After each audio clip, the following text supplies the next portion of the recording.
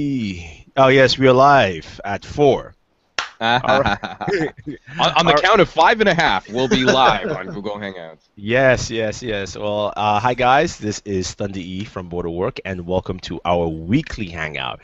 This is a very special episode, for one main reason, because I will try and shed a tear because this is the last episode we're going to have Mr. Andrew Cam with us.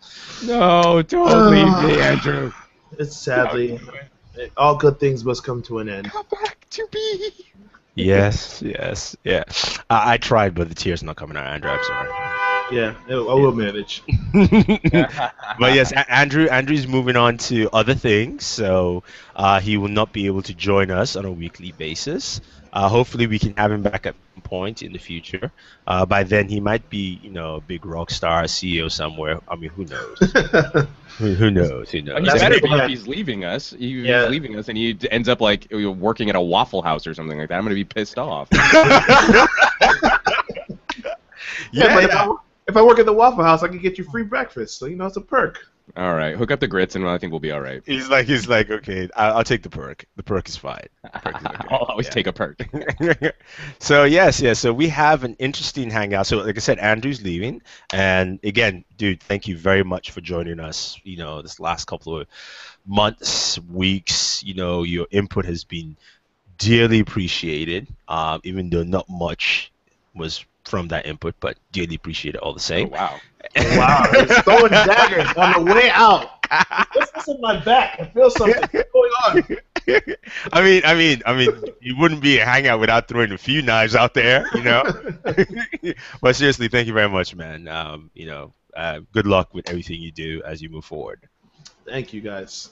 Yeah, and yeah, so this week we are doing also something different, and weekly, we're going to start this weekly where we're going to have a giveaway for you guys, so you can enter to win and win something cool, and we will have the question for the giveaway at the end of the show, and all you have to do, this is very simple. Make sure you're subscribed to all the channels, which would be Bored at Work, BW1, Some Gadget Guy, on here, and then answer the question, and you enter to win. Now, currently the giveaway is limited to residents of the United States because it does cost a lot to ship internationally, but we will have some for international audiences, and we will.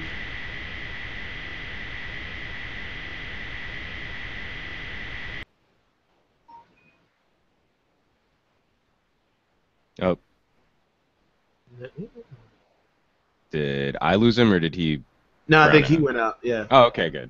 Okay, yeah, so I'm not crazy. So we'll see if we can hang out long enough for him to jump back in. But yes, because shipping gets expensive, we will be looking at EX06 headset. Oh, he's back, sort of. Oh. Okay. Oh yeah. Sorry. We're having some technical difficulties here. Okay, Hangouts has been quite useless of late. They're kind of flaking on us lately. Come on, Google, get with it. Yes. You've got support for 60 frame per second video now, but you can't keep a Hangout going. Let's not be too angry with them before they decide to cut us off entirely. All right, I know that's true. Yeah. But like that, they're Google. They can do whatever they want. but for the giveaway prizes, we have two prizes this week. First one is the EX06 wireless headset. Works with a PS4, PS3, Xbox One, Xbox 360, and PC. And the next prize is a SteelSeries Rival gaming mouse. So 2 people will get to win. Remember, you have to subscribe to all 3 channels: Bored at Work, Some Gadget Guy, and BW1, and answer the question which you'll hear at the end of the show. So let's get things rolling. This week was Android week. It was the big Google I/O week with a lot of announcements, a lot of stuff going on this week, and Google made a big splash in a sense, and they announced Android L. Android L is the latest version of Android. They've gone away from naming it, desserts. Now it's just L. I don't know why. Oh no, they're delaying giving the dessert name. We need to work out their cross-licensing deal with Lemon Drops or with. Something like that. Okay, all right. So. Yeah, they're gonna in the fall when it releases, they're gonna say whatever the dessert name is. I'm hoping it's Lion Bar. Yeah, Lion Bars would be pretty sweet. I've got my fingers crossed for lemon cake for a Game of Thrones reference. All right. I'd say what else? There's licorice, lollipops, lemon bars. Lemon meringue pie. Lemon meringue pie would be good, especially after we didn't get key lime pie. Yeah. Yeah. All right, yeah, I mean, there are a couple out there. We'll figure it out.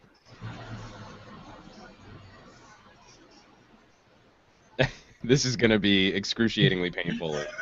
We're on that much of a time delay.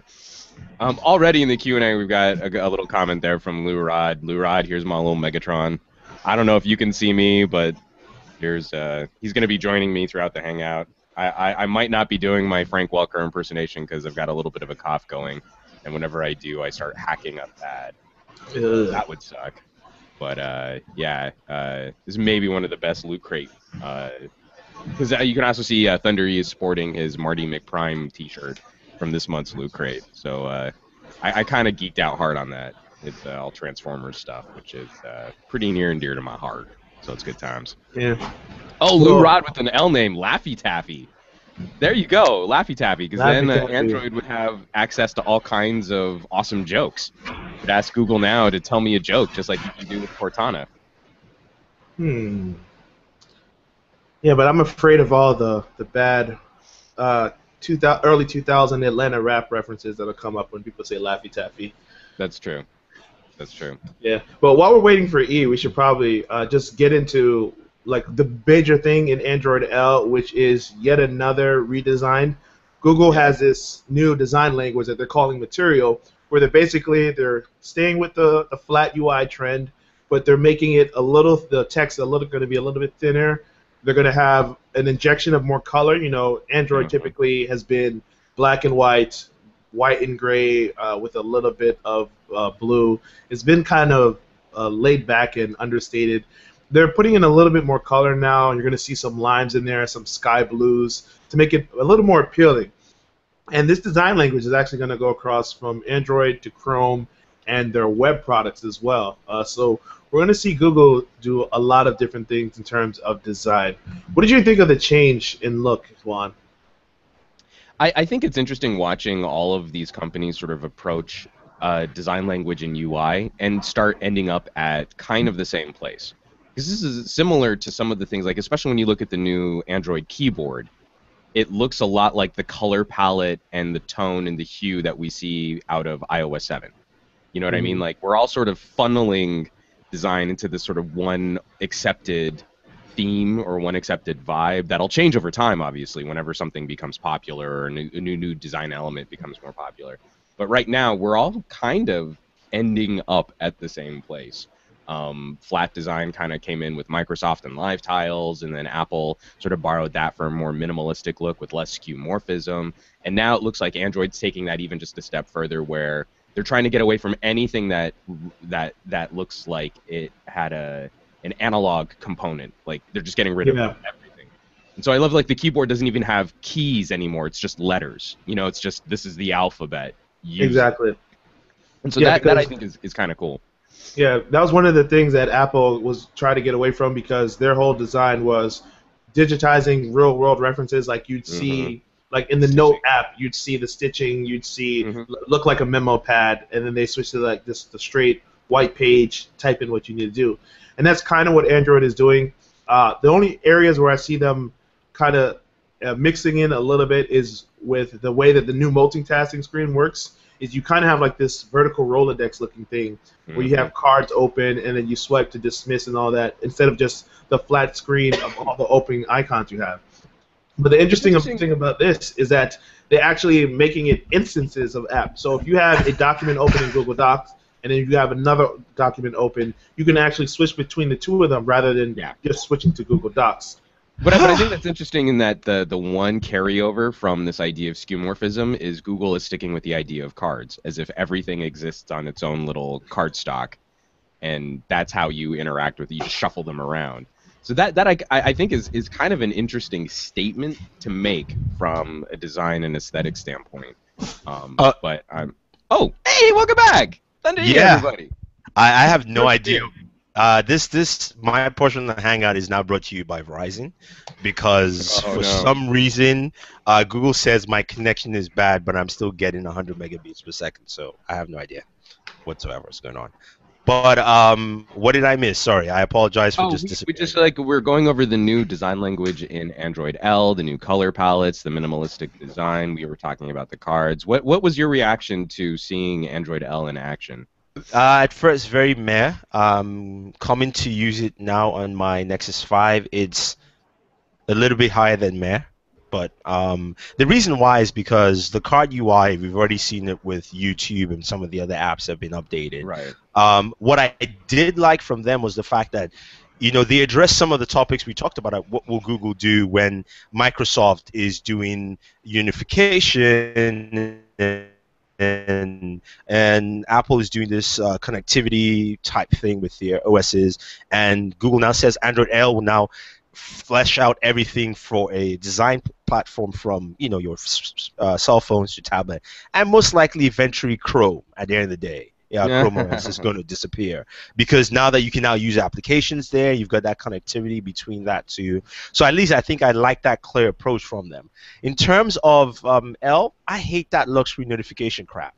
It is stupid. Really? You don't like it?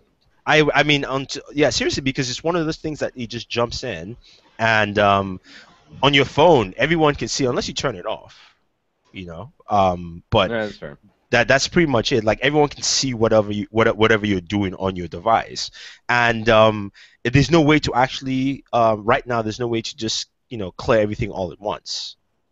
By hitting like an X button to just wipe everything away. So it's one of those things where it's a nice feature, but I don't think Android users necessarily wanted it. So to me, it's just kind of a little surprising. I'm not exactly sure if there was a big outcry for something like that from Android. Yeah, I think that was a sign of Matias Duarte, the head of Android's design team. He wanted to do something different. He's very he's got a background from Helio, from Webos, and when he got to Android, it was admittedly very ugly, and he's trying to find ways to make it pretty and more useful.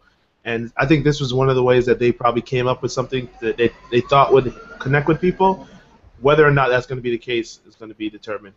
I have to have a feeling that there's going to be an option to disable that because I can tell a lot of people weren't pleased with the way that operated. Oh no, there's an option to disable it, but even while you're using it, there's no option to just wipe everything. Like you see all the notifications, like okay, I don't care about this on the lock screen. Yes, you can unlock it, by swiping up, but you might also. I mean, I don't know. It's just one of those things that I was like, not exactly sure. But I mean, I think it's a fair statement to say that that's one of those changes that was sort of a change for change's sake.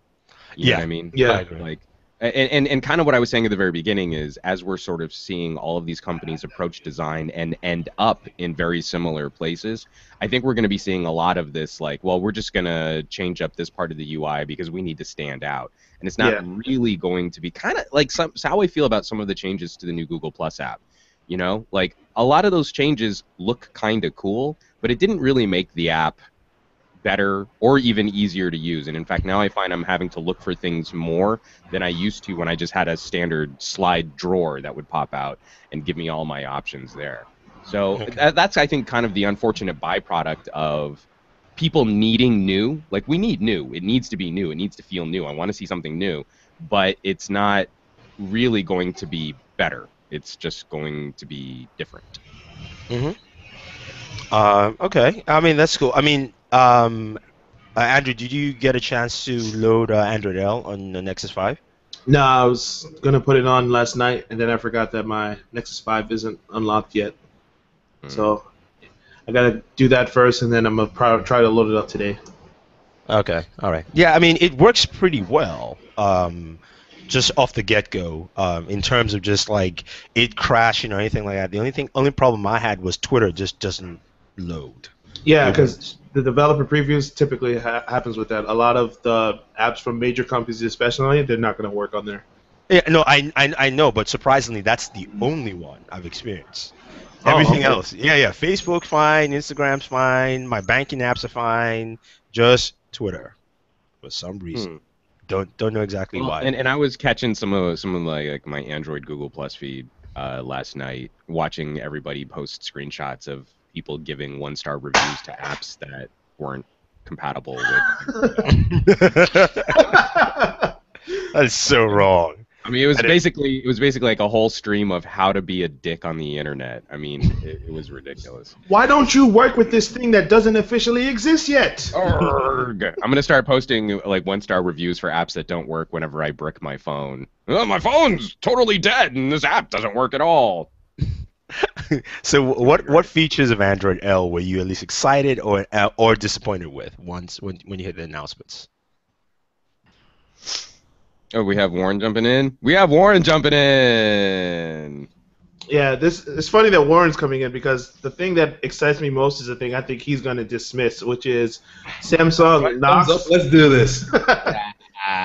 Yeah, I think Warren's probably not going to care about this, but Samsung is basically giving Google a big portion of its Knox security system that's going to split everything into containers. So basically, it sandboxes your personal information from your work information. And I know Warren's an IT pro, so I've heard from other IT pros that they don't think Knox goes as far enough in security. There's no such thing as anything in IT going as far as enough as security. Literally, you will always hear that. You're like, it's just not enough. I mean, truthfully, it's kind of a too late thing because it's a good feature to have. Honestly, it is. And I remember when me and you were at CES maybe a couple of years ago, they were talking about Knox and their BYOD management software. Yeah, I remember we were in that talk about that. And they were doing similar things with this, but it was within like Samsung's specific program, and it could do it with Android and multiple Android devices.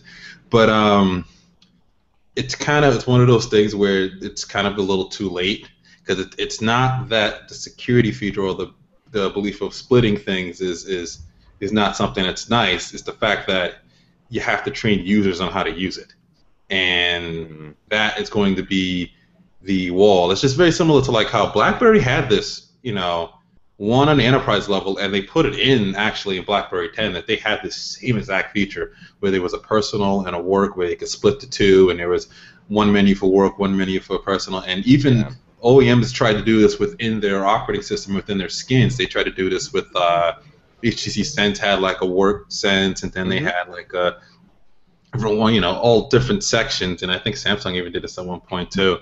It's never the security reason because there's no such thing as enough security in IT.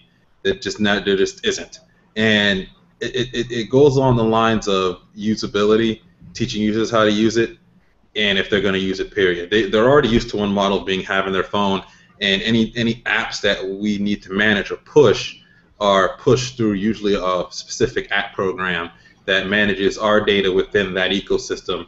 And if we need to pull something out, or we need to get something, or we need to secure something, we can just worry about doing it through that app than having to worry about an infrastructure of relying on Google's security and such, or the built-in security. It's like I'm going a roundabout way of saying it's kind of too little too late for them to start doing this when we've all kind of come up, every company's come up with their own idea of getting around doing this already. You came in at the perfect time, Warren. I did. Okay, so that was something you like. What about a disappointment with Android L? What disappointed you in some of the announcements? For me? Oh no, that was Andrew because disappointment. I haven't really seen anything like. Most of it I kind of expected because they want to show the type of stuff that you're going to be able to take advantage of. So I didn't really expect too much from them yet. When it's actually out and you find the little things where you see that this doesn't operate sensibly, I can't get to my contacts properly. Those type of things are going to upset me, but I doubt. I didn't see anything right now that I can definitely say I'm disappointed in the way they did it. Okay. How about you, Juan? So sorry, I've got a sore throat and I'm a little phlegmy, and that almost got really gross on camera. Yeah, okay. Sorry. So almost 3 years ago, when we were talking about ice cream sandwich, there were little hints that Google might start looking at improving USB audio. And again, we saw it again in the list of updates, that big L-shaped text wall Yeah. during the keynote, where again they put in a patch for low latency recording and USB audio, and I think it's long overdue Google addressing this feature because it's basically going to be the backbone of every single major audio service. It'll have to be in there, I think, for Android Auto, so that as you plug your phone into your car, it's got a high quality input output, so you can quickly get audio information from the phone as the brain through the speakers of your car, and then you can quickly dictate voice commands back Mhm. into the device. So, but this has also opened up all kinds of doors for things like being able to plug a USB microphone or a USB interface into your Android phone or tablet. It'll open up a whole new range of professional usage scenarios that have, for this entire time, basically been ceded to iOS. So, like, there were times where there were companies like Mackie was making mixing consoles that you could plug the iPad into, and the iPad would act as the brain of this mixing console. And now we'll finally have the opportunity to start playing with some of that capability in Android land. I'm stupid stoked for that. USB Okay. headphones. Interesting. Yeah, and that's the other thing too, is there are all those rumors that the Lightning connector might take over as the headphone jack on iOS devices, and you could do the same thing instead of trying to build a high quality digital to analog converter into a phone. Like, I'm sure HTC spends a lot of money on R&D to build in a high quality headphone jack, but now you could just have a direct digital source and just have it plug in over micro USB, and I think that would be hot. Good quality too. Yeah, only because it would be pure. There would be no conversion. It would Yeah. until it hits your ears, and when it's actually translated into acoustic pressure. Cool. Any disappointments? I'm kind of in the same boat with Andrew. I mean, I kind of feel like that we've seen since like I don't know, since 4.2, we've seen a number of really cool updates, and there have been some big changes to Android. This, to me, felt more like a little iteration bump, and I mean, like, there are always going to be features that I want to see in any operating system, but Android has a pretty good lead on a lot of the stuff that I use, so until I get it in my hands and I start playing with it for reals, I don't see anything that's particularly troubling. Okay. All right. So how about you, Warren? What are the things you liked and what are the things you didn't like about the Android L announcements? Android L. Oh, I don't know. It's like when I talked on we talked earlier. I give this whole thing a grade of incomplete because it's a developer preview. There's like nothing for me to really get unexcited or excited about. I think maybe the coolest thing is the whole idea of the material design, them finally giving a sort of a name to their what they want everything to be designed around within Android and within outside of Android. This one ubiquitous look across on multiple devices. I guess that was pretty cool. The battery historian thing was pretty nice to hear about. Outside of that, it's just like I'm like so indifferent about the announcement because it didn't. There's nothing until I see it in action, see it in its final stages. It's just kind of like, okay, you could have just given me release notes. You read release notes on a preview. It's like you didn't show me anything. You just said it can kind of do this.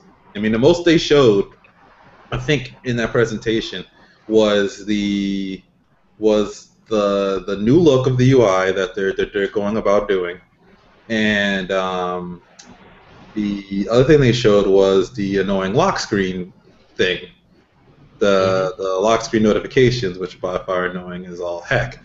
But besides that, they really didn't show anything other than just tell you what these things can do and tell you, that we're dropping, we're building an operating system that's going to be able to work on multitude of devices and such. It was a lot of developer talk, but not a lot of things for us press, us consumers that are really there to get excited about. Okay. Well, for me, the exciting thing, it was not from the announcement, but actually the fact that after loading up my Nexus 5 for a developer preview beta, this thing is very stable.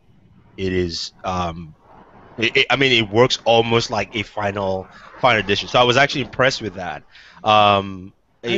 In terms of disappointments, mine is basically that lock screen notification. It is stupid. I'm just gonna put it out there. It is very, very foolish. I don't know why they had to copy Apple on that kind of stuff. To me, not needed at all. But at least you can take it off, so that's a good thing there. It won't be in that used. aspect. It will You not know. be used outside of.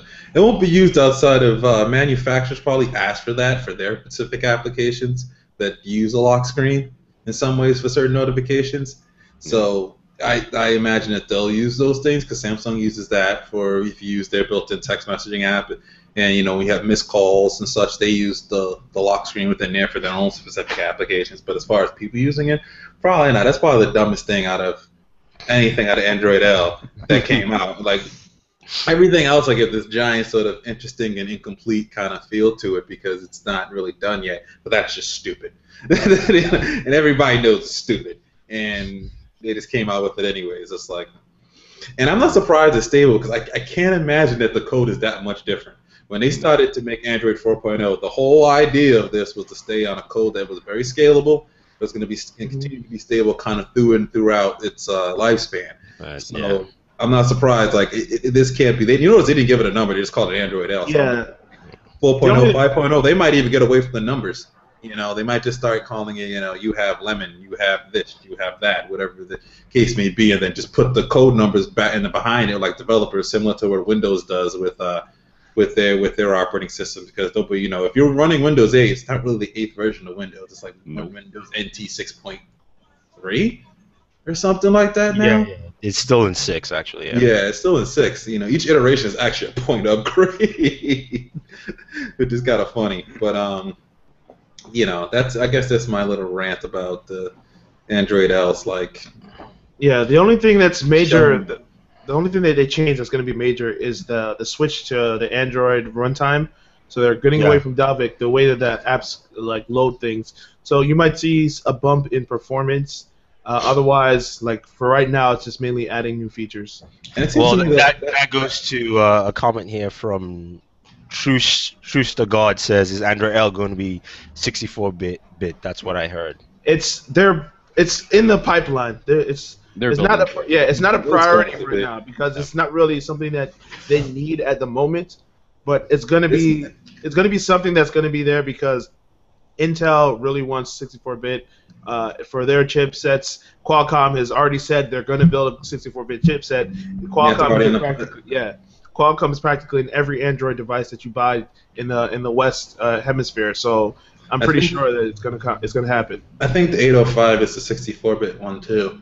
I believe, but most likely they'll approach that the same way Microsoft did, where they waited for all the 64-bit processors to get out there, then really just flip the switch. Then flip the switch and start pushing the 64-bit operating system out there. So you'll probably get a lot of devices with 32-bit on, and then by the time 64-bit is ready, it's just a download and an update. And it might take a little longer to update it, but it'll bring it around and probably bring it up to code at that point. But it's like it's nice that 64-bit, but the whole reality is 64-bit is to address more memory, and it's like these things don't have over 3 gigs of RAM yet. We're not talking, 4 gig, 8 gig RAM, specifications yet. When we start looking at that to address that to have, there's other things that 64-bit benefit from, but the reality is that this is made. The reason they're doing that isn't for the average consumer. That is going to be for the complex game that a developer wants to make, that wants to really make something very powerful and have the memory and everything to address it and really use it well. You're not going to see developers like Candy Crush using that. There's going to be something like EA, Activision that really want to, or independent developers that really want to make a very vibrant game out of it. And then it's also for specific applications such as AutoCAD that needs a lot of that power to be able to run on a tablet, to be able to run those graphics, to be able to run those specific CAD drawings, and also Photoshop and other applications like, what am I thinking, in the medical field. I can't remember the name of the app that they use, but that's another thing that they'll want, that has some pretty powerful, like sort of X-rays and scans that show great detail. That's what 64-bit's going to allow to happen on mobile devices. For right now, for the average consumer, you're not going to notice a thing. Well, and I also think it's from the from the major companies like Apple and Google and Microsoft. I think it's more just a play for unification. We know Apple's building towards some kind of response to Windows 8. We don't know what that's going to look like, but OS X is going to run 64-bit on everything. We know Microsoft is probably going to be pulling the same thing next year with Threshold. And so I think Google will probably be the last in line because what you were saying, Warren, it's like they don't really need to on mobile devices, and not until we have these types of usage scenarios handed to us. But I would see where in the next year or two it'll kind of become mandatory for them to just make the switch, regardless of whether or not these devices are actually using all of that power. I definitely agree with you with what you were saying, that it's really the response of Microsoft, because to go to the 64-bit for this unification thing, to allow developers to develop in one location for many different places, but the approaches are very different, because one is, approaching it from writing in it for an ARM platform, right? That has still a certain level of limitation to it, versus Microsoft is truthfully trying to take what runs on your laptop and make it run everywhere possible in the same way that it could run without the need of anything being truthfully different. You really just have Windows, and it's just Windows. It's all that it is. It's x86 or x64, whatever it is, it just runs Windows. If you want to install it, XE could technically run on your phone. You know what I'm saying? Like the idea that it's just full-blown computing no matter where you go. And that's kind of what other two are trying to get to. Yeah, no, that's definitely true. Moving on to the other Android announcements, we saw Android Wear in full force. Basically, Google showed off the LG G Watch as well as the Galaxy. No, sorry, I keep calling Galaxy. The Gear Live. I do that too. Yeah, the Gear Live. We did see some hands-on, of course, of the Moto 360. But what do you guys think about the announcement, especially the fact that all those watches only last for a day? 36 hours is what that's my big problem. I wrote an editorial on this. Is like with this type of new push into wearable technology, it's all about compromises. And so Samsung with the Gear 2, the Gear Neo, they made a compromise for the usability factor. So like your screen is off almost all the time. My Gear is actually over there. Your screen's off almost all the time, and you have to like flick it or hit a button and then it turns on. But the more you use that screen, the faster your battery runs down. But if you use it the way they say you should use it, with screen off most of the time, you can get 2 to 3 days worth of battery life. Yeah. I'm really digging the fact that Google is dictating an always-on screen, but that means your battery is just dying if you're using a traditional screen display technology like LCD or AMOLED. It's just sucking down juice that whole time. And so that's what I kind of think, like, I'm surprised that companies haven't been reaching out to like Qualcomm or looking at variations on maybe like a color e-paper display or something like that to keep battery in check for always-on screen scenarios. Yeah. I was kind of in the same boat. I was more disappointed in what wasn't announced with the Motorola 360, because when they said Android Wear is going to be available later today, I reached in for my wallet to make my purchase, and it goes Moto 360 later this summer, and I had to reach back down and put my wallet away. After it took forever for it to show up online, the other and I was like, the Gear Live interests me a little more than the G Watch. I just don't like the G Watch because it's so typical smartwatch. It's just a rectangle with a huge bezel, and you can do a lot of cool stuff with it. But I just don't like the look. The 360 is what appeals to me because of the aesthetics. The Gear Live I could make a compromise with because it kind of looks a little bit nicer. But at the same time, I was disappointed that the Motorola wasn't available, and we didn't really see hands-on. We saw canned demos of it because it was basically playing a video. So it made me think, if they're not even willing to show it at this point, what is it going on with the 360 that it's so far away? The only person who had a demo was MKBHD. He actually got some hands-on time with the Was it a working demo? Because I saw lots of hands-on videos where it's a product manager that's basically just tapping on the screen, and you can tell that it's a pre-rendered video. No, I think all of them ended up getting something or another, some type of time. All the major publications ended up getting some time with the Moto 360 on more of a hands-on private level. I think those were done probably either before the announcements or at some point or another. So those did show up. I think what it is that there's some software elements for that are not, it's not fully ready, so they wanted to control, how it's going to be used. And with the bigger publications and with people like that, you can always say, hey, look, please do this, do this, do this, because this is not ready, type of thing yet. So I'm thinking that is the case there with it altogether. But I agree with you too. Yeah, the fact that wasn't announced is kind of a bummer. I also like the Gear Live just because it's cheaper. That Yeah. that $300 price range for the LG G Watch is like, okay, for another square box you're charging $300. Well, but the battery is No, 30% larger on the LG. And it's still 36 hours. I'll be right back. I'm gonna need some rant juice. Hold on. It's got to refuel. It's still 36 hours, and you're still doing that. So to me, it's one of those things where it just makes no sense at all. And it was a little bit disappointing because we gave Samsung a lot of flack on the first Gear, and that had longer battery life. Well, but it's because of this compromise. It's do you compromise the usage of the device for stuff like the runtime of the device? And I'm really torn because I've been spoiled by watches like the Martian, the Pebble, and the Qualcomm Talk. And those each legitimately will run 4 to 6 days depending on how much I'm using them and how I use my phone with them. And so the Gear was kind of a step backwards, and way more features, way more stuff. Samsung loves piling everything in the kitchen sink into all of their gadgets. Yeah.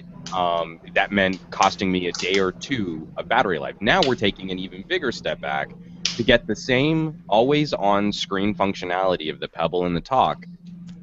I'm down to a day, which I know under heavy use scenarios is going to be 12 hours. Dinner. Yeah. We know that's what it's going to be.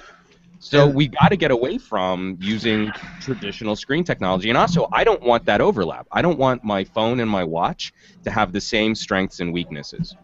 Yeah. My phone doesn't look good in direct sunlight. I want a watch that looks awesome in direct sunlight to counterbalance how I use my phone. I want those two to work in tandem, not have the same weaknesses. See, my problem with it is why have always on? To me, it makes no sense because if you're pushing Google Now notifications, right? It's whatever you're pushing should be the limitation, and you should set it. So I don't want it to come on every single time or be always on, because in my case, my Google Now is literally World Cup. And if you sport things here and there, and then whenever I'm traveling somewhere, except the creepy fashion that now Google tells me about stuff in my calendar when I'm not in that state to go there, and it would take me how many miles, but I mean, it shouldn't be always on. But I just want the basics of like being able to look at the time. It's a watch. Yeah, exactly. So as I've been wearing the Qualcomm Talk, that's the biggie. It's like I can always look down at my wrist and see what's the main screen that I keep it on. I see the day, the time, the weather, and the temperature. And that's like every single time I look down at my wrist, I don't have to move my wrist around. I don't have to push a button. I can always reference that. I can always see that information. That requires the screen to be on. But why don't you make it like how Nokia has that? What's that screen they use on the Nokia phones? Glance. Where the lens, where your time and stuff is always there, but that thing is still low power. Yeah, I mean, I think that would be better, but then you would still run into the same issue of that screen is not very viewable in direct sunlight. I mean, true. It's still better than actually. It's still more viewable than an off screen. You're right there. Yeah. So I think that's the thing that they need to make some compromises there. But how about you, Warren? Now that you've got rant juice and all fueled up. As I drink out of my Donald Duck glass here. Smartwatches. That's just why. I don't understand it. I don't get it. Why do you want something that your phone already does? Are you that lazy? Seriously, it's 2014. A watch these days is just a fashion accessory. It's a piece of jewelry. The last useful time I ever used a watch was back in grade school and as a calculator watched the China math class. What else would I use a watch for beyond that right now these days, other than to put it on with a nice suit, to have it as a talk piece when you're out in dinner or something, beyond that. But I don't need a giant notification screen on my wrist. I don't get why we need it there. But, beyond that, they're all too expensive as it is anyways. I think $199 is too much for these things. These should be $99 products. They should be a lot cheaper because all they really do is bring your notifications to here, bring what Google already says to here, so you don't have to pull out your phone. About the only people I think that would ever be useful for is women that keep phones in their purses. And that is about it. So you don't have to take it out of their purse. They can just kind of look on their wrist. Might be a little nicer for them, but the watch is also giant, so it's going to cover half their wrist. But if the watch itself lasts longer than 6 hours out of the day with the battery life these things are rated at. So I think for my take is I'm just kind of like, man, I don't care about smartwatches. It just doesn't it just doesn't interest me just because it's like it's doing the same thing your phones are already doing. I'm trying to find a compelling reason to jump in and go, yay, smartwatches. There's nothing. Like I've always said, does it teleport you to command center? Can you talk on it? Anything like that? No, there's none of that there. Can I shoot something out, laser beams and Can you shoot something out? Yeah, you know what I'm saying? Can I pull some Dick Tracy or something like that? I mean, this is one of the cool. All this smartwatch stuff has actually honestly led to me companies sending me stuff like this that I'm going to be reviewing soon, like some unique looking watches like this from Keysight that kind of has like different faces and different designs. These are pretty cool things. They're not smartwatches, but at least it's a different way. They got some funky ways, a ton of time, and it makes it a cool, like, nice thing, to talk about. And it's a decent looking watch that's made some pretty good quality. I'd rather have this than any of those smartwatches out there. Seriously, it's just I don't get it. Android wear I like, but I'd rather see that be used in something far more plausible, like similar with how maybe make the gear fit actually a lot better, making you maybe fits into headphones or some other type of like fitness or wearable or health and fitness where it can track data or it can give you a different perspective. It can do a lot of different things within there. They're all attacking the same thing. Let's attack a square box on your wrist, and we'll let it tell you a third of the information that the same notification tells you in your phone. But you're too first world lazy to pull out your phone because it's stuck within your skinny jeans somewhere. So. Hey man, it's not easy getting your phone out skinny jeans. It's a lot of work. Yeah, man. it's a bit tight, man. It's a bit especially tight. when you're not skinny. So Right. Especially If you are a grown ass man, you should not be wearing any skinny jeans. I'm sorry. Okay, all right. So moving, let's answer some of the questions here in the Q&A. Few questions here. Truce the God says, how often should Google keep creating a new Android OS? I just recently got an OTA for KitKat on my Note 3 for Verizon. Getting hard to keep track of on Android. So Yeah. do you think they should keep updating as fast as they do, or pace it out a little bit because it doesn't reach out to all the devices at the same time? Well, and I it's think- tricky with Google and with Android because a lot of the stuff that we would normally get in these major updates, we're getting more regularly now because of Google Play services. So I kind of feel like they could go back to 1 year major updates, but we're constantly getting fed, keyboard update. The talk-to-speech engine is a separate app. The Google Play services is a separate app. Every little piece of it is a separate app that's getting updated on its own in the background. You don't even notice it anymore. So it's kind of hard to. I mean, I think this is what's funny is I think as we go through more of these, like the L update, the M update, the N update, those updates are going to become less and less meaningful. I think they're going to become less and less big deals because the core bug fix, patch, and services updating schedule is on each individual app's schedule, not one major yearly schedule. yeah, it's going to be an annual update schedule because if you look at KitKat, the highlight, the marquee feature of there was performance increases. There wasn't anything really in there other than the full screen mode, which you are already getting in other smartphones. There wasn't anything in there that you can say, oh my god, I can't believe I haven't gotten KitKat yet, unless you were just saying that because you wanted KitKat because you saw everyone else had it. And Sundar Pichai made a good point. He said that 93% of current Android devices are up to date with Play services. And it's like Juan said, all of those things that we used to get, like when Android 2.0 came out, we had the maps in there, and you had to have 2.0 to get Maps. But now Maps is a standalone app in Google Play, and every time they update Maps, everyone gets it if you've got Android 2.3 or later. So at the moment, we're all essentially on the same version of Android from a Google services perspective. Right. The only thing that we're missing is the performance bumps. Which they seem to be handling every so often, and now those are even getting to be pretty soon marginal performance bumps that we're not going to notice, but of maybe a few people here and there, especially now that they're really aiming at making lower-end devices, work very well with Android.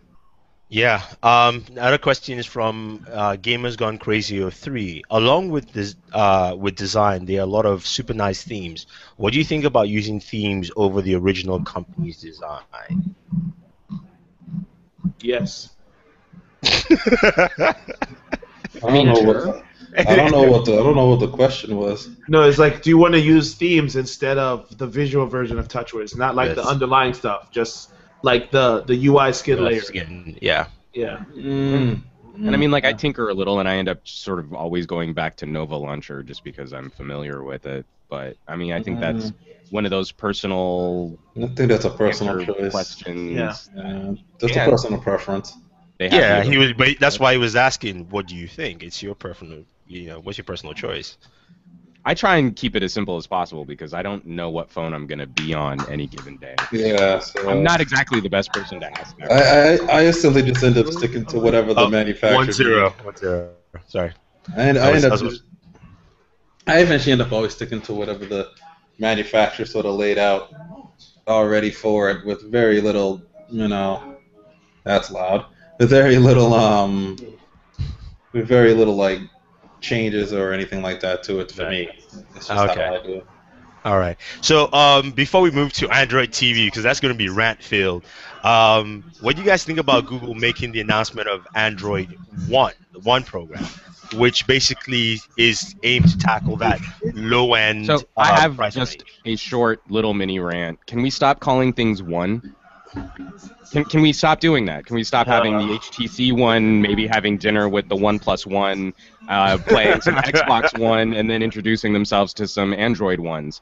Stop naming things the number ONE. Just quit it. I mean, that's a good point. There's so many other things to call devices out there.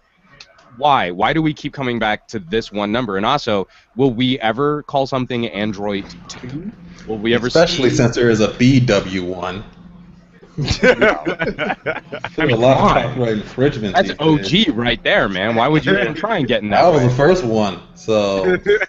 So that's that. Aside from that, I'm always going to be super excited about any initiative that starts hitting developing markets. I think this is going to be the hottest sector of growth. I think this is going to be where the next big boom happens for connected devices and connected services. So I'm always happy to see a company tackle it. I think Microsoft started off the discussion, Motorola continued it, and now Google is properly looking to get into that arena because that's where the premier smartphone market is mature. There's not going to be as much explosive growth as what we've seen over the last couple of years. And for these companies that really want to make a big splash and get people on board their various ecosystems, it's going to come from entry-level devices which are not painful to use. True. Any thoughts, Andrew? Now, I'm just going to say that when Juan was talking about connected homes, there's going to be a home product called One Home or something like that. And I was going to say you can make a note of that and save it in your OneDrive because you're going to revisit this one day. And it connects with more than one home, 2 homes. You see, but for me, when you had using the number 1, it has to make sense. OneDrive, I actually like that name. Well, it makes sense for them. It makes sense for that. Yeah. But when you just have one, when you have one everywhere, like the HTC One, where you're going to have a sequel to it, makes no sense and things like that. Yeah. So no, I definitely agree. But it's nice to see that Google is finally trying to tackle that low end market because, like you said, Juan, it's the market where the most amount of money will be made. That's the market that will push cell phones past the 1 billion mark or whatever the mark is now, at least to reach the other 6 billion people on the planet. So that's somewhere that they need to definitely tackle and handle pretty well overall. So let's move on to our Rantville, is what I call Rantville. Android TV. I'm gonna turn away right now. I'm just gonna look at the screen of the game because this frustrates me so much. I hate Google for doing this. They keep returning to the same scene of the crime and committing the same crime without investigating what went wrong. Where's my red card? Why? Why? Damn it! We need a red card. And it occurred to me that, like I said this on Twitter, like Chromecast was pretty much just a backdoor into justifying interest for people to make Chromecast apps. Because really, they took all of the features in Chromecast and inserted it into Android TV. So now they don't have to convince they basically trick developers because now they don't have to convince them to say, oh, you need to support Android TV with your apps because people are going to buy it. No one's going to buy Android TV. No. But they will buy a Chromecast because it's so cheap. The barrier to entry is practically nothing. So you got $35. You can connect your phone to your TV. You have all these new services. With Android TV, you don't really get that. Well, you do get it with Chromecast, but you have no other compelling reason to spend the amount of money that it's going to take for you to have Android TV. Yeah, it's a pretty UI, but it's worthless. I know who wants these Android TVs. These people in these World Cup that keep on going. God damn. I just had to put that in there. I just saw it. But then also, isn't one of the things that was so nice about themselves with this Google TV nonsense? Yeah. Sorry. Well, isn't one of the things that was so nice about the Chromecast was that it wasn't another UI? Like, that's what I loved about the Chromecast is, like, I just used my phone, and my phone just made my TV do things. It wasn't like I had to switch over to a different interface to scan through things that I might want to do. I already have my phone or my tablet. I can already just do it from there. I agree, but it's really funny to do that because on Android L here, you can cast your screen, which means undoubtedly you can also cast whatever applications over to your smart TV. And we talked about this when we had the hangout when they made the announcement. Myself, Warren, and Alex was basically Android TV needs to be an app on your phone. You know, just that whole area where all your things come together. And if you want to make a higher level Chromecast that plays video games, make that. You know, make that Chromecast 2 that people can now have as a dedicated game box, blah, blah, blah, all that kind of stuff. You know, you want to get into that space, but you don't want to move away from what Chromecast does itself. It's simple. It's easy. People can easily buy it. And the whole idea of Android TV and what was the most telling thing about this is that we were talking about it is that they mentioned all these partners. They forgot to mention the three most important ones. Samsung, LG, Vizio. Those guys don't give a shit about it. LG definitely doesn't give a shit about it because LG spent the most amount of money investing in Google TV, and they lost out big. Yeah. They lost out big. Logitech spent more, and they lost more. Oh, yeah. No. Nobody topped Sony, though. Nobody topped Sony in that one. Sony made a damn TV. LG only stopped supporting Google TV last year. Yeah, LG came in with the second wave. Second wave. Yeah, and they were the only company that invested in Google TV 2.0. Like everyone else, like Logitech already said no. Sony said yeah, whatever. But like no one else invested in. LG did. They made the TV. They were at Google I/O last year or the year before. I don't forget. And they were showing off their TV, saying this is going to be big, this is going to be huge. We're invested in it, and then they got horrible sales most likely, and then they decided, hey, we paid $1 billion for Webos, we might as well just put it on TV. TVs, yeah, exactly. Yeah. So, yeah, and those are the three big guys who control the TV market, and they're not in that announcement. And I go, well, this is a waste of time. This is not something that makes any sense for anyone to purchase. So, and now with you guys, I said it's just, to me, it's terrible. It's foolish. Any more thoughts, Warren? Anyone to add? Nobody wants a smart TV. Jesus, okay. Nobody wants a smart TV. Like it's clear as day that nobody wants this. I mean, yeah, they can argue and put their penetration numbers out there and say that this many number of people have smart TVs now. Yeah, because they have no choice to buy it because you had to trickle it down your line so far down to the bottom of the barrel TVs that eventually, yeah, you can say you can have a lot of market penetration because it's almost basic TV possible. But like, you know, nobody wants this. It's clear as day. It's like people still with smart TVs, you know, usually people that buy smart TVs end up buying something like a Roku or an Apple TV to go along with it, or they buy themselves a Chromecast. There's slow interfaces on these smart TVs. The apps get updated slower, especially the Netflix, Hulu apps get updated slower because they have to be updated separately from the rest of the bunch. And they're not easy and intuitive to use.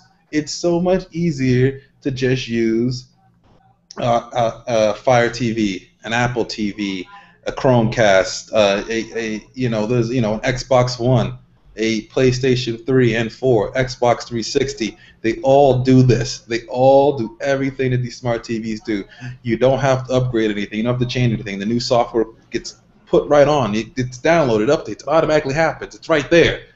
Why? Well, and I'm really excited to see this push towards my phone just being the brain. Because the Chromecast kind of started that off, and we're going to see the same thing with for everything that Warren just said, I hate the experience of technology in cars. Like you've got an in-dash nav system. Well, that's a piece of crap. My phone is updated way faster. It's way more powerful. It gives me much better information. And all of the services that I use are already on my phone, so why wouldn't I just plug my phone into that and have that be the brain? And that's kind of what I dig on stuff like Chromecast. But if you tell me that there's going to be another box, I've got a plug under my TV, and it's got a different UI, and it's got some things that I like, and it's missing other services that I need, I'm going to check out. I think it's crap.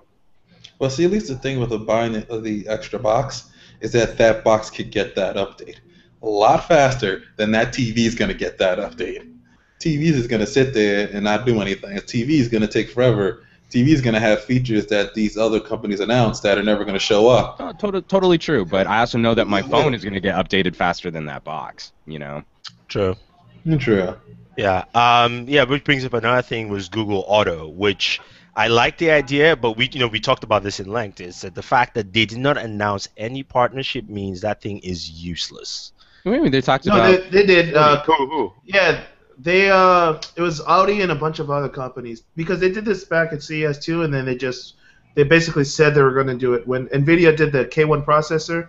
They were saying like these are the companies they're going to sign on. The problem is like they didn't say anything concrete. Like we're going the next Audi A4 or A6 or whatever is going to have this in 2015. They just said cars in 2015. Is Audi the only partnership that they mentioned? They put they put a screen of like 40 different auto manufacturers. Yeah, there were a lot of companies on there. There was just no one to say. Okay, because I got the impression at first. I thought it was just they just made the announcement and there were no.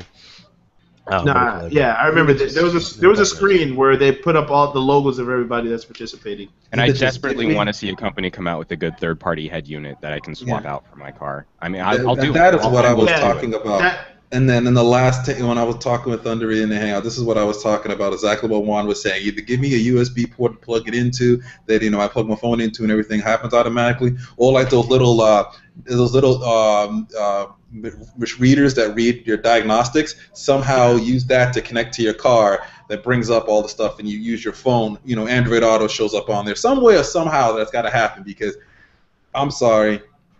People are not going to buy a new car just for this. Yeah, somebody is going to do that, I guarantee you, because with every new car technology, there's always somebody that comes in and says, we're going to do the head unit, because it probably costs you, like, the amount of money it would cost to put in like a new screen and dashboard and update software and all that crap. You're not going to do that. But if you can just go into Best Buy or another store, so that there's more appealing. Okay. I'm looking at the partners here. They are Audi, Ferrari, Mercedes, Volvo, BMW, Ford, General Motors, Honda, Hyundai, Jaguar, Land Rover, Kia, Mitsubishi, Nissan, Peugeot, Subaru, Suzuki, and Toyota. And for them, it's no big whoop. All they have to do is offer an accessories package that you can plug it into. I mean, it's not. Yeah, no. I find this funny though. It's really weird because both of them are partner. I'm reading the article. They both partner with Google, Apple, all these companies, as well as Nokia. So are they doing it on separate lines of cars with different nav systems? I really think it'll just be a checkbox. Do you have an iPhone or an Android? Okay, well we're gonna check this box off for your accessories. It's gonna be probably bare hardware, and they're just gonna throw in the operating system of choice and just change whatever plug they need to change in to make it work. And Lexus was doing this in like 2011, but they came out with their own proprietary system called Nform, and there would be an option to have that would be like, when you go to the car dealer and say, I want to have this and this, that would be an option that would be on there. And then if you didn't want it, they'd get rid of it. What happened? Chile just just scored. and it was a pretty goal too. Oh, really? Oh, Yeah. I'm watching on Sanchez. I can't stream and do this at my TV's in a room.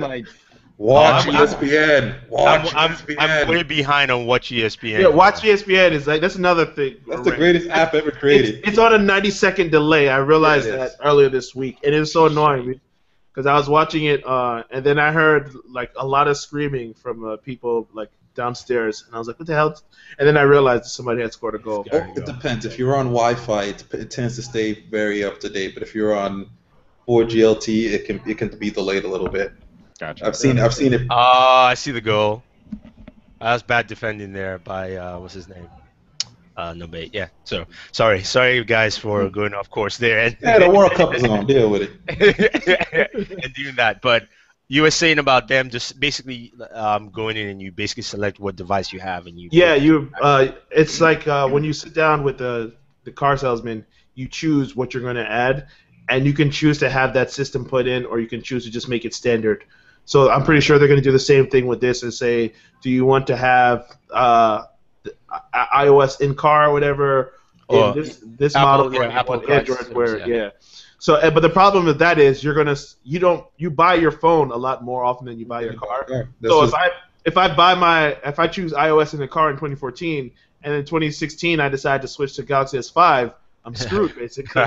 this is why it's got to be an add-on or of some sort or somewhere or another that you just add a box. It just connects to your phone and it just goes bloop and everything's on there. So, do what Motorola tried to do with the what's the name of that device? The Motorola, the one that turned into the desktop, had the desktop mode. Oh, the Atrix. Atrix. Do what they try to do with the Atrix. With that, that's where it's actually practical.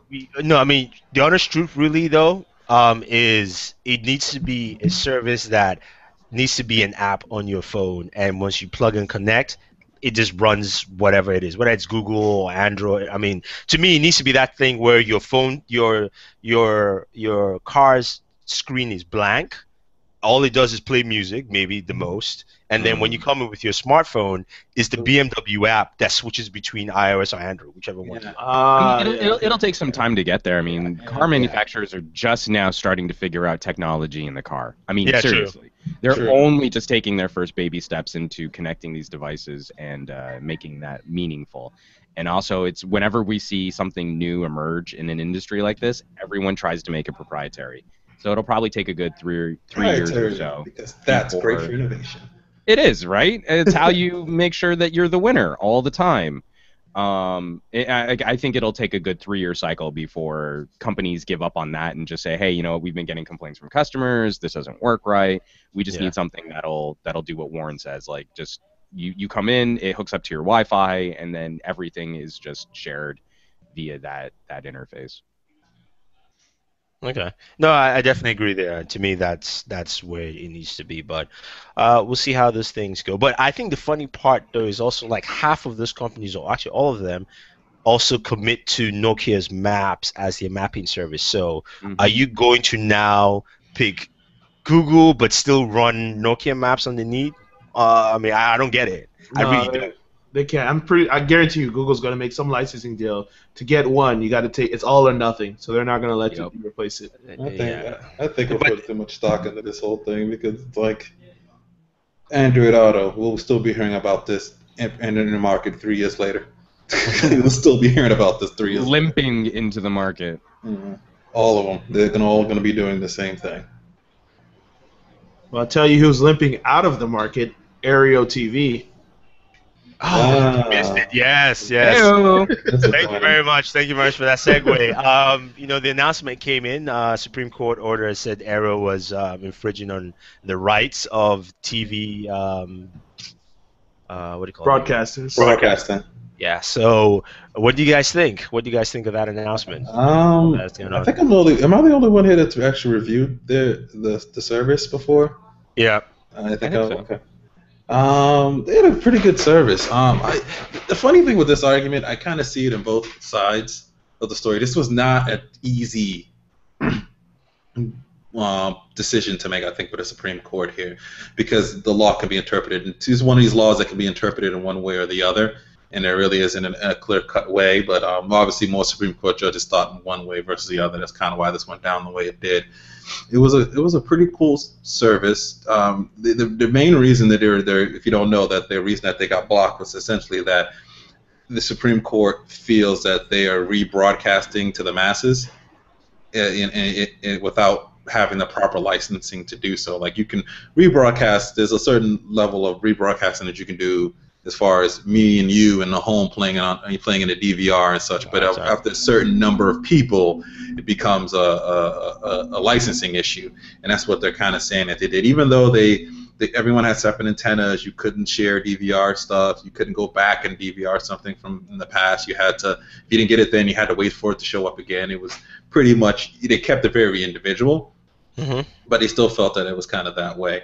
So, it's a case where I think for them personally, they focus too much on the case and not on the fact of either selling their technology or licensing technology to other providers, content providers, to get to use it with. Because quite frankly, the second that this came out, it wasn't maybe a month later after reviewing this that Comcast already has an answer to this, and it really not only works in the home, but basically does the exact same thing, but a lot faster and a lot cleaner in terms of the interface. Comcast doesn't have an answer to that, because Comcast is still going to charge you $80 a month. It's free. It's free. And it's included within your. It's included within. No, but that's the point. Service. You have to pay to be a Comcast customer.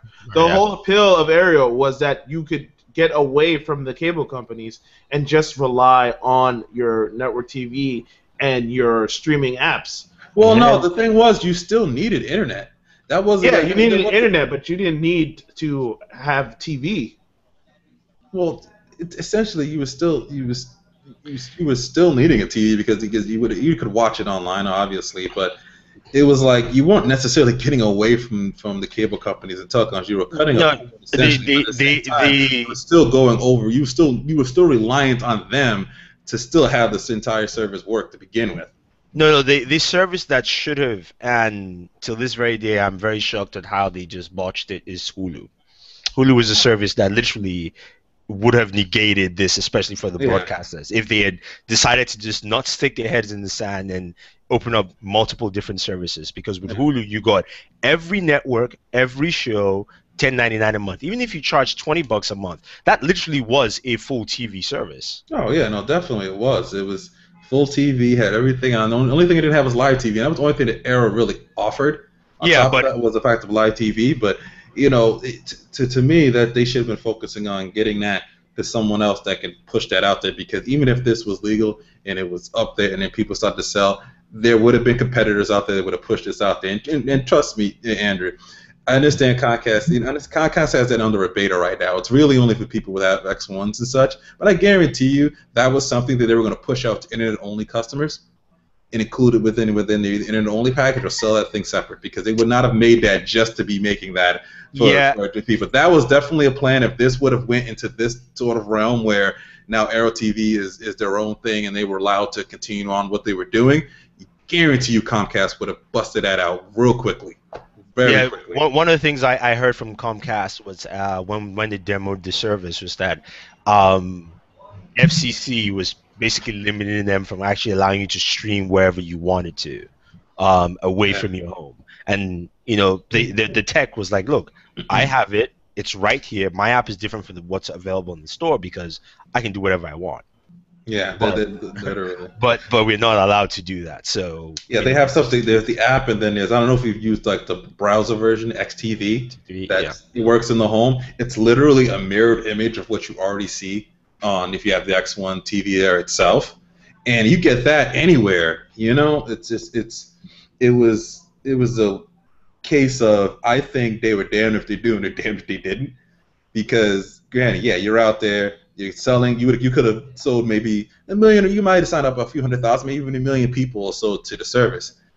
The company that's bigger than you, that has way more content than you, was going to probably release the same thing for even the same price or cheaper.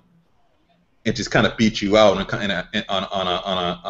the simple fact that they not only would have had live TV, they'd have had more stations and more of a reach. No, Yeah, but isn't that sad though? I wish they did that instead.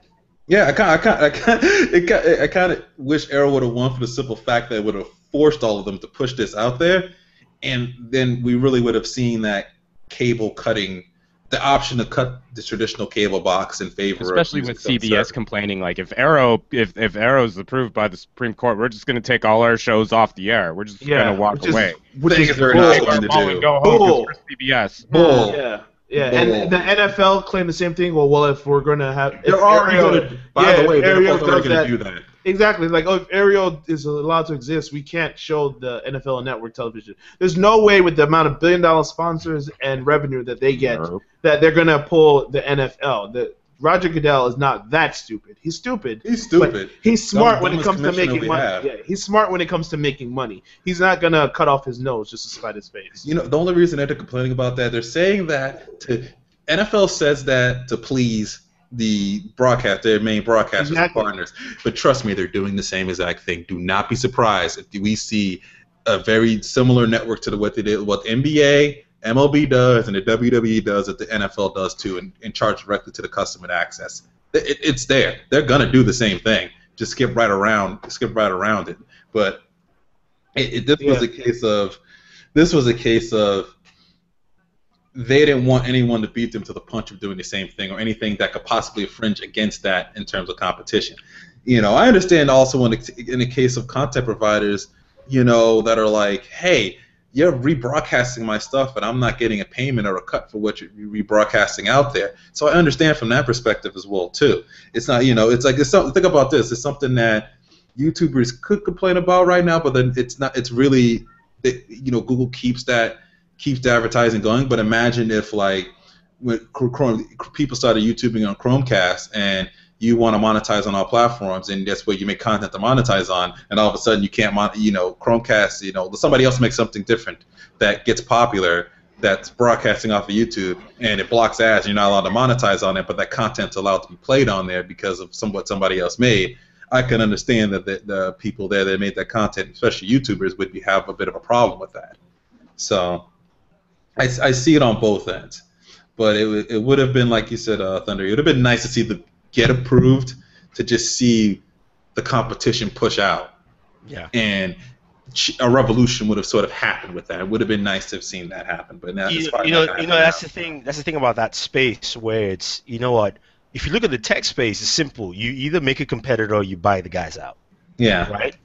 And I would at least appreciate them doing that. Like, at least going, okay, fine, we'll just make something to crush you and be done with, or we'll just buy you away, and cool. And no, somebody's gonna buy it real cheap now. No, but not try and sue them and take it to litigation. That approach is just very stifling and foolish. Oh yeah. But I also think a lot of these guys didn't understand what was going on with what Aero was. I think a lot of them just did not understand it until they were already so deep in litigation, and it kind of clicked in their head. It was like, oh, that's what they're doing. We're too deep in this already, so we got to let this keep going. Yeah. I think that's what kind of sort of happened there, unfortunately. Okay, moving from that and that sadness to another sort of sadness is, beginning of this week, Samsung and Sprint announced the Galaxy S Sport. I don't see any excitement there. I don't think there's much to say. It's basically the Galaxy S5 Active, except now it's in some weird colors with a plastic exterior. And no ruggedized feature sets to it, right? Pretty much. It still has the waterproofing, but that's the Galaxy S5. Yeah, the Galaxy S5 had that too. It's basically, they have a new texture designed to make it more grip friendly when you're sweating, because theoretically you would hold this while you're running, but it's these carriers once again believing that we must have exclusives, because that's why people come to the carrier, because you can get an exclusive phone. The iPhone has not proven that no one gives a shit. Right. I don't know what's stuck in their head to think that anyone cares about exclusivity. But it does look like they worked the Galaxy S4 active design for the Galaxy S5 Sport, and Yes, things yes. like the hardware buttons instead of the capacitive buttons on the front Yes. face. Cool. I mean, like I right now the Galaxy S5 Active is shaping up to be maybe my favorite Android phone of this year. So I'm always going to be a fan of seeing ruggedized devices, durable devices, waterproof devices. But it's also coming on the tail end of what AT&T already did first, and kind of just don't care as much. It's nope. I'm sorry. Like I like how they put like. I don't understand carriers still thinking people like exclusive. I want them to bring me a stat that says that matters, and then I will show them the stats of the iPhone and say, yeah, no, it doesn't. It doesn't at all, because the iPhone proves that. 'Cause think about this for a second. When AT&T had the iPhone exclusive for as long as that it did, and that's where I think the belief came in that you had to have exclusive devices. When that became a non-exclusive and started showing up at Verizon, Sprint, and T-Mobile, who became the leader of iPhones after that? Who sells the most iPhones now? It's still AT&T, I think. Nah, Yeah. Verizon. Verizon sells more than they do by a lot now. Verizon's most sold phone right now are actually iPhones. Shockingly enough. Well, every carrier's most sold phone is the iPhone, except for T-Mobile. That's right, But- T-Mobile keeping it real. But I'm just saying, it's just like thinking that exclusives are gonna Yeah. attract people to go anywhere. It's clearly not gonna happen. Even when the iPhone was on AT&T and AT&T had rebought themselves essentially when they merged and they were the #1 carrier, they lost that tracking even before the iPhone got released. At least everyone else, they ended up losing all that space. People ain't jumping for that stuff, so I don't understand why. Yeah, S5 Sport, S5 Active. What's Verizon gonna come out with? The S5. What name is left? S5 One, S5 Fit, S5. Yeah. There you go. S5 Move, or something like that. I could see like an S5 Tough. That could be kind of cool, like Tough books and stuff like that. You know? Yeah. There will be a collection of S5s before we know it by the end of the year. But this is also going to be the Altogether. same thing that happened like with HTC back in the day. Like I kind of feel at some point we'll probably see a properly Samsung branded durable phone on all carriers. But for right now, because it's it's less asked for, they're going to have each carrier exclusive, even though it's going to be largely the same device. Same thing, yeah. And people aren't fooled by that either. Like they're smarter than ever now. They catch on. Well, I catch mean, on like very I think fast. Sprint paid the price with the Evo line. Like customers knew about the HTC one, and instead they got an Evo, and like that's not what they wanted. That's not what they asked for. True. True. All right, we have a bunch of questions and comments in the Q&A. Lou Rudd says, Juan, where is Megatron Hangout? There we go. Yep, that's right. We have him here also. Then Matt Copeland says, gimme. He's talking about the giveaway prizes. Dude, you got to enter into the contest, okay? Come on. Elswald Cinema says, in your opinion, do you think what do you think is the best Android smartphone in the price range of 100 to 125? Moto. I don't even pay attention to prices on phones anymore. I'm so ubiquitous to that because the prices changed so much now, and everybody's got either off contract, on contract, edge, broken down plan. It is just like I don't know what prices are anymore. I mean, specifically targeted for that price point, I'd still say Motorola leads the pack. Yeah, I agree. Yeah, probably last year's phone. A used Galaxy S4 in decent condition would probably be last year's phone. Last year's phone that's still selling now, brand new, is the best one. I just gave my brother my Galaxy S4, and he's like in a world of amazement because he was still on the the Epic Touch. Oh wow! Yeah, S4 Epic 4G Touch. Yeah, so he's like Epic 4G Touch. Because I was like, yeah, I don't have an S5 I can give you. I can give you an S4. And he's like, hey, man, it's better than what I got now. And he's using it. He's like, oh, my God, thank you. This is so incredible. Yeah. And, and here we have people that are on S4s switching to S5s like, oh, S4, yuck. So, and when you really weigh the performance, I mean, like, just picking up some of last year's phones, I think there are some things that the M7 still does better than the M8. Like, we're not going to see explosive runaway crazy performance upgrades year to year. It's going to be iteration. It's going to be modest improvement. Yeah. And last year's handsets are still very competitive. From what the difference is with an M8, your phone will last you until about 9. With an M7, it might top out at like 8:30. It's like stuff like that. Lou Rod says none of the apps work on my potato. Yeah, I mean, so you need to put 1-star reviews on all those apps, son. When will they start respecting potatoes, those damn developers? Matt Copeland says sometimes I like change for the sake of change. I rearrange my work desk sometimes just to keep things fresh.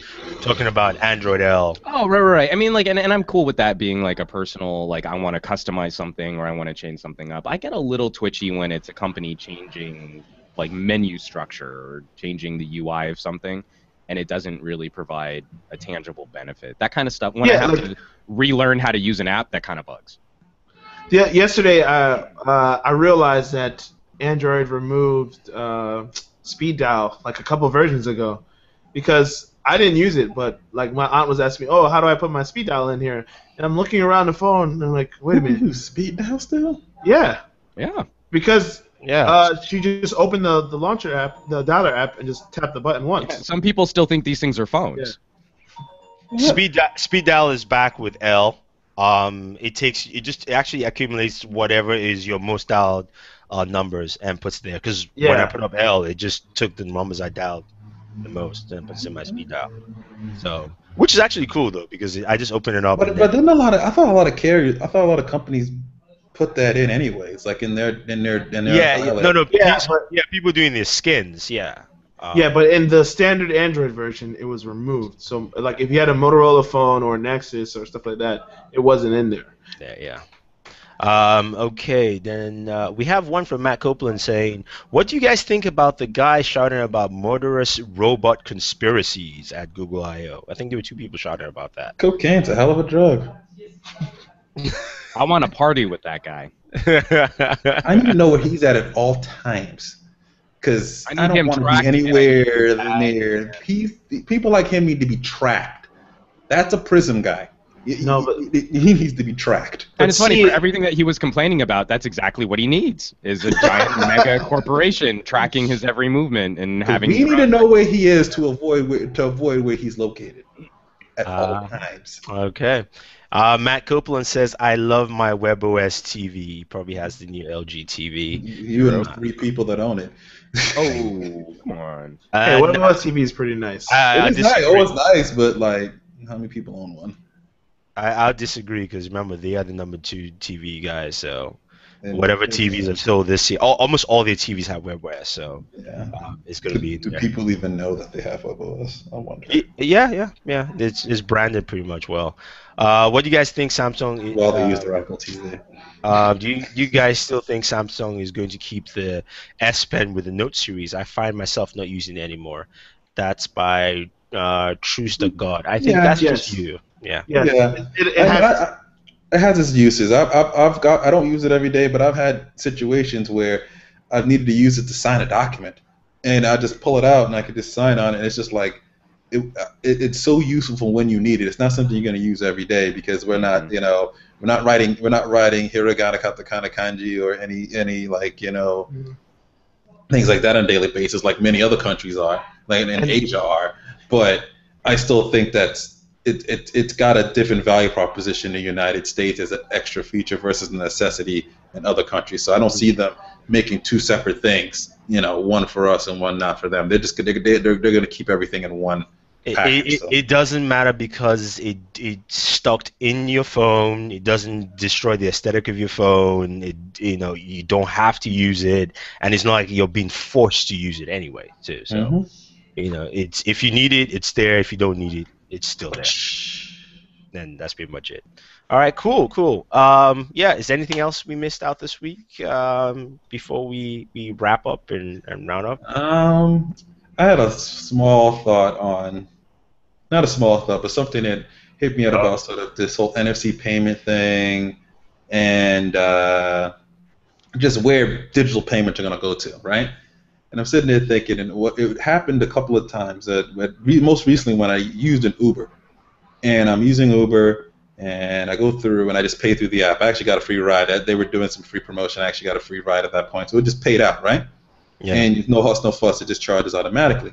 And I'm sitting there thinking to myself, I'm like, this is how digital payments, or where payments are going to eventually should end up going. I think the whole thought process of going through the wallet with the NFC, through Google Wallet, ISIS, and all those things like that, to me, I don't think I don't think they're going to catch on the way they should catch on, and I think it's not the most efficient way to catch on either, just because there's so many different technologies, and no one's going to agree on anything. Nobody's going to agree on a damn thing with this.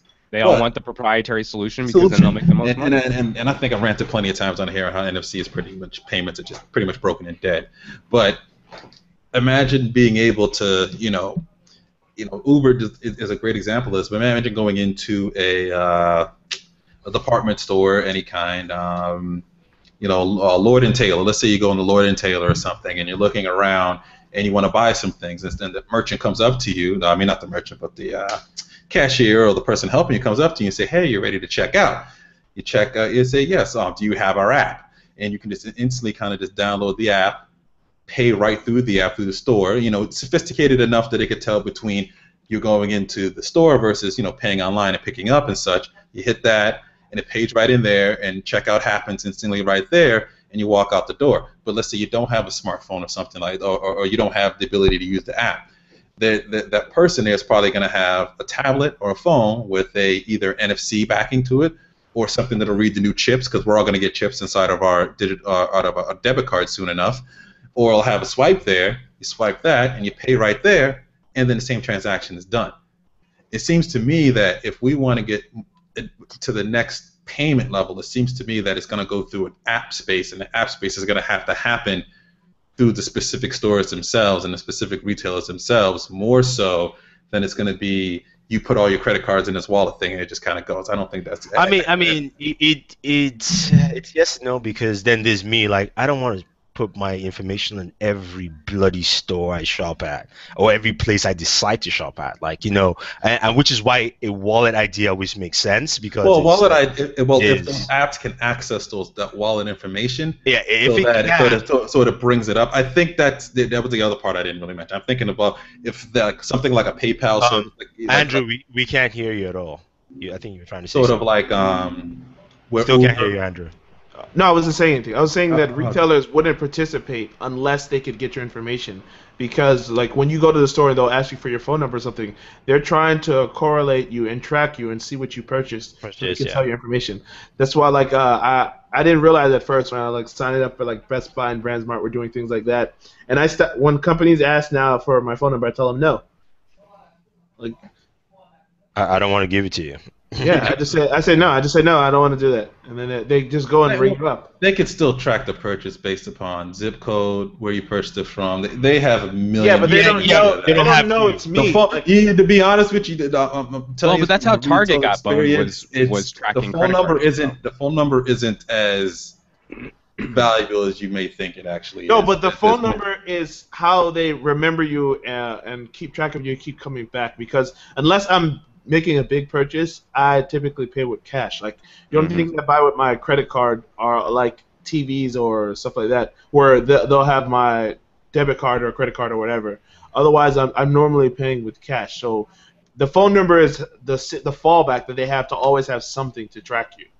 Yeah, because how I did. But that's more to look up your receipt and information more. No. It's not necessarily that. Remember, it started from department stores, aka your Stop and Shops, are the ones who started these, where they gave you Stop and Shop cards. Now people are going away from keeping the cards, because the idea of those cards was to track how you shop, so they can actually suggest specifically to you what to buy. Next, a lot of those companies cut those cards out themselves too. No, but I'm saying because people were going away from the cards, that's why. So now they want to actually get your information to still tie you to it, so that they can do that. Because the reason why you go to a store like say Stop and Shop is that you go to an aisle that's all baking stuff, and then you see a banana in the middle of the aisle, because everybody who does that usually buys bananas at certain times. That's how all the correlation and tracking is. And they also tie it to customers when you're going to check in to give you coupons, specifically how you buy and all that kind of stuff. So having that number, like Andrew said, is what they want to make sure they keep tallying all that stuff so they can push more to you. Is the reason why Amazon does that, because they already have our information there anyway. Yeah, but they can also, you can tie that to the number. You can also, there's so many different ways. It's kind of alarmingly scary. And I think also in the future with the type of mobile payment systems that we'll be looking at, and the fact that we're already starting to see little tricks like tracking devices via Bluetooth and Wi-Fi, our ability to be not tracked is going to be exhausted, I would say, within the next 2 years. But the other thing is why I think retailers may sign up. If they can reduce the cost that they have to pay per swipe for things, they'll take that, especially on small margin items that they don't make a lot of money off. If they can reduce that extremely expensive cost, like what some of these places like Visa, MasterCard, and American Express and Discover charge for just to swipe the card through the transaction, is highway robbery. Because they're the only ones who do it. Robbery. And that's why in LA you'll see gas stations which are able to flaunt sort of loopholes on what things cost by saying, like, if you pay cash, it's like 20 cents less per gallon than if you pay. Oh yeah, or a lot of places take square payments because the percentage of payment is so much lower. It's what they charge is an insane amount, and if retailers can avoid that, they have plenty of other ways to track. If they can avoid that and sacrifice phone number, they'll take that, because that's a couple of million, maybe $1 billion or so that they spend per year on that type of stuff, and they can pocket that money in. Who owns Square? Square owns it. Square owns themselves. Yeah, their goal is to be acquired by somebody, but at the moment it's Jack Dorsey, the guy that co-created Twitter, and a bunch of what's it called? Venture capitalists. VCs, and I think it's okay. I was wondering how they got low rates for swiping, especially when you're swiping the credit card, which you still have to pay the credit card company at some point. So I'm just wondering how and why. Maybe the venture capitalists did have some connections with these guys. That's probably why.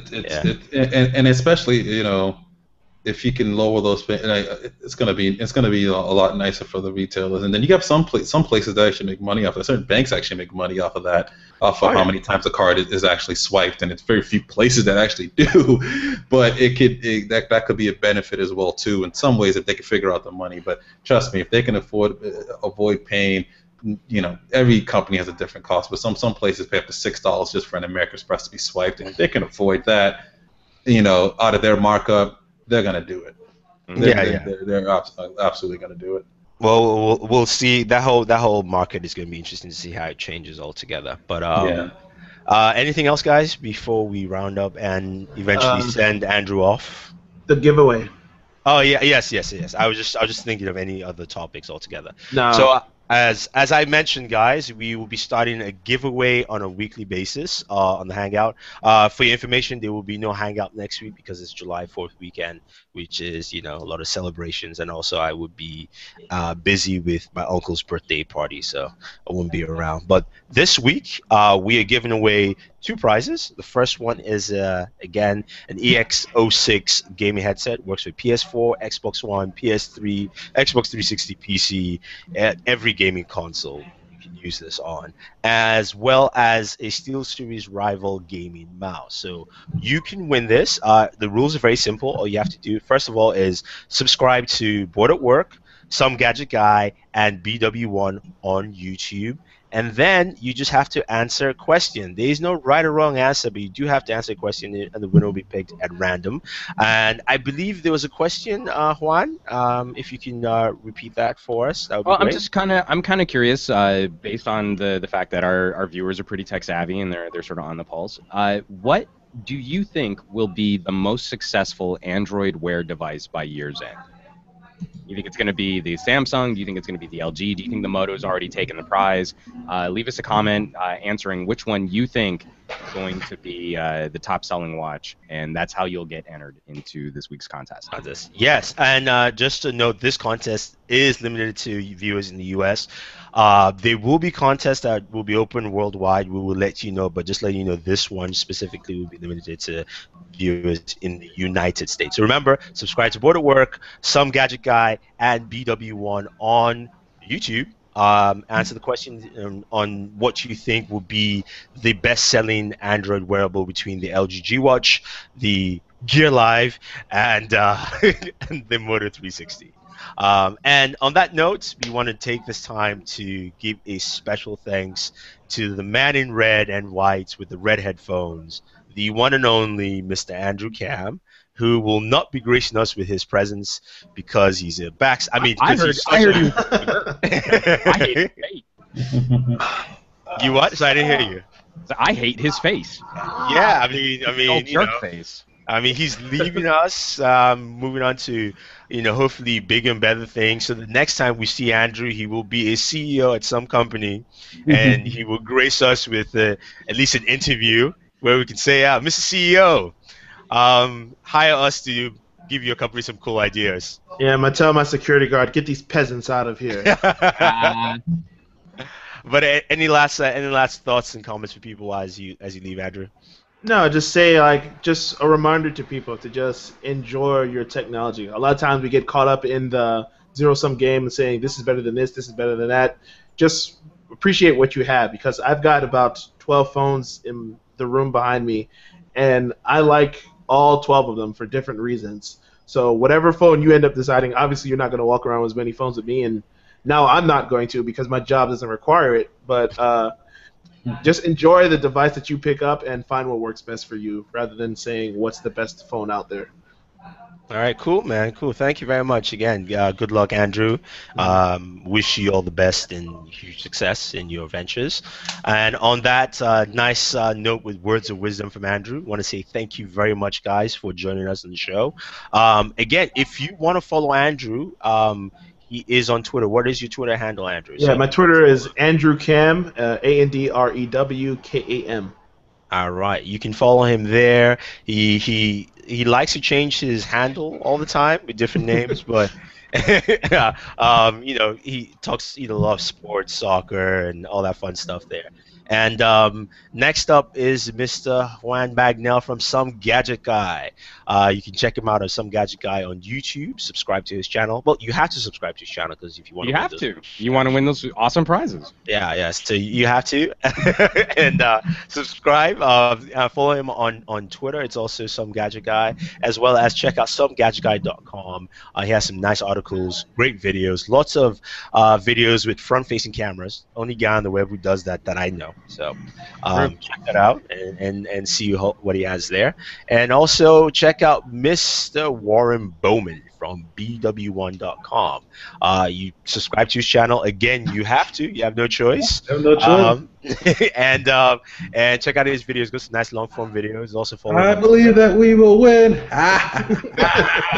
Somebody in here said USA was getting out of the group, and I was completely shunned by how many soccer experts.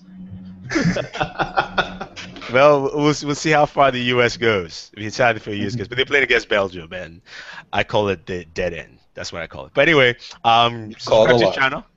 You call it. Anyway, hey, I said Nigeria. I said Nigeria was going to make it out of the group, and they did. So you said that with the most little faith that you could have possibly said. No, I did not believe they were going to make it out of the group. I didn't. I mean, Andrew could probably attest to that very well. I was like, no, they're not making it. After that first game that they drew in Iran, I lost it. I was like, this is just, it's a waste of my time. But again, check out Warren at BooredatWork.com. Subscribe to his channel. That is his Twitter handle there, and subscribe to BW1 on YouTube, and as well as myself, Thundy at Board at Work. YouTube channel is Board at Work. Twitter handle is also the same. Subscribe, enter the contest, and we will see you guys in 2 weeks. So enjoy your entertainment, have fun, and have a good July 4th. Bam. Yeah.